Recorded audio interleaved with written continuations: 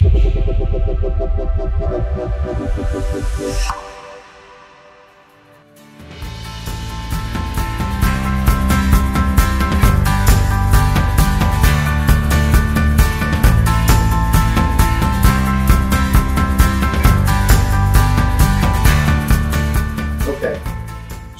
we have a topical finasteride here, and we talk about how to put it in. Now this one's a liquid, so it comes with a dropper. And the dropper, you know, when I put my own on, I can kind of feel when I've got one on. So you don't want so much that, you know, you got it running down your forehead. You want just enough, and you get the dropper right on the scalp, and then you kind of massage it in. All right? Now, a full treatment would be like a whole dropper full. And I didn't get one there, but that's okay. I know what I'm doing.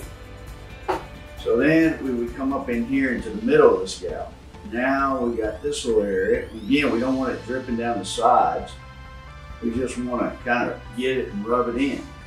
So now we've got the front, we've got the top, and you see it's making the hair a little bit wet. But we're definitely getting into the scalp, okay? You can feel it when you put it in. You know where you didn't get it. So that's why, you know, it's better to kind of do it yourself. So this gives you an idea. Now we've got a little bit more left. We don't even have to pick up anymore. And we're going to go to the crown. And we'll make sure we get plenty in there to treat this whole crown. All right? So we've got that in the crown.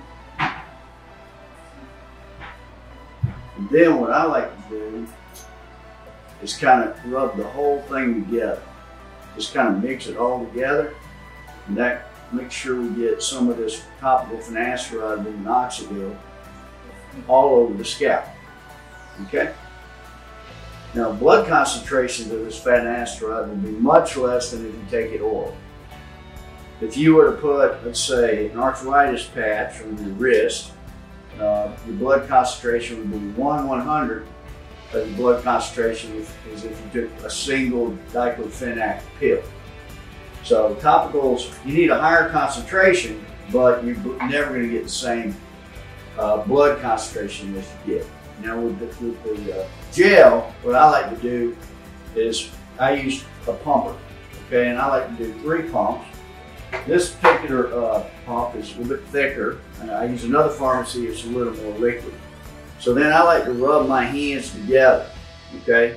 And I disperse it. And I like to come under my hair and get directly into the scalp and treat my scalp like this, okay? Now I'm going to do 3 pumps, one in the front, one in the top, and one in the crown. Top of the scalp really is kind of between the ears. The crown is behind the reflection of the ears. So the crown starts at the highest point of the head. So that's the first pump. And again, I just put on 1 pump and mix it together.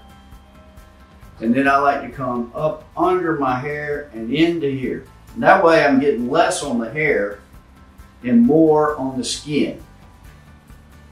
So I aim for the middle. My last area to treat is going to be the crown. And 1 more pump. And again, I'd like to come under the hair as much as possible, up in there and into the crown. Now my fingers are treating the skin.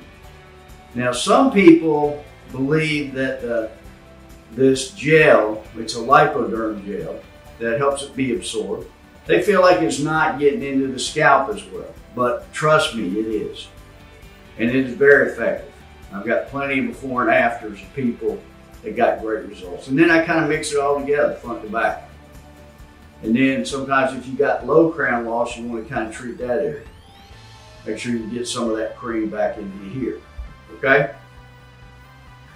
So you want to treat all the areas. Now I personally like the way the gel makes my hair look better than the liquid.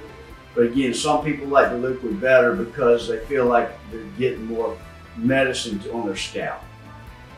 So that's the key. You're looking at the response and how your hair looks. So when I use the liquid, I like to put it on before I go to bed. And you just want it on there for at least 4 hours before you wash your hair. When I use the gel, I don't mind putting it on in the morning, and then, you know, I kind of like the way it makes my hair look when I kind of brush it and style it. Now, everybody's different with their hair appearance, and they're different about which one they think is getting into their scalp better. But this is still a little bit wet from the liquid. It's not a greasy liquid like that Rogaine. You know, Rogaine is kind of greasy. That's because they put propylene glycol in it. That is one of the things they use to kind of mix it. It's also it's an antifreeze, really. So that's why it's greasy. If you ever look at what you put in your car, it's ethylene glycol. And ethylene glycol is 2 carbons. Propylene glycol is 3, and they're both greasy. Right? Try it. Don't drink it. Just try it. And you know, rub it. It just makes your hair kind of greasy, and it takes a while for it to dry. So the liquid takes a little longer to dry. You can blow dry it in; it won't hurt you. The gel that goes in, it's dry much quicker. It's kind of like using a gel, right? Because it is a gel. And I use 2 different pharmacies. This particular pharmacy is the gel's a little bit more of a paste, whereas the other pharmacy, it's a little bit more of a liquid, but they're both lipoderm.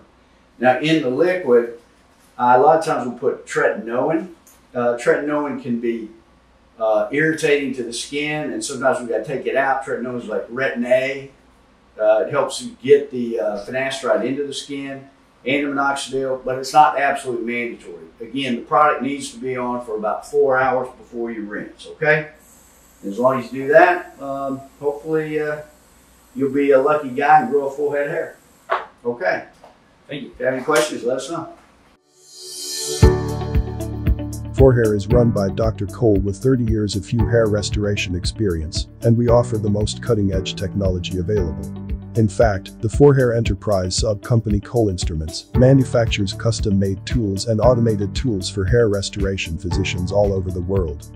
Our quality, expertise, and skills are superior to other clinics. Our reputation and results are the best in the world. It's time to restore your hair. It's time to choose ForHair. We hope you enjoyed the video. Don't forget to hit the little bell button to get notifications of ForHair's video uploads. For online consultation, click on the link on the screen or in the video description.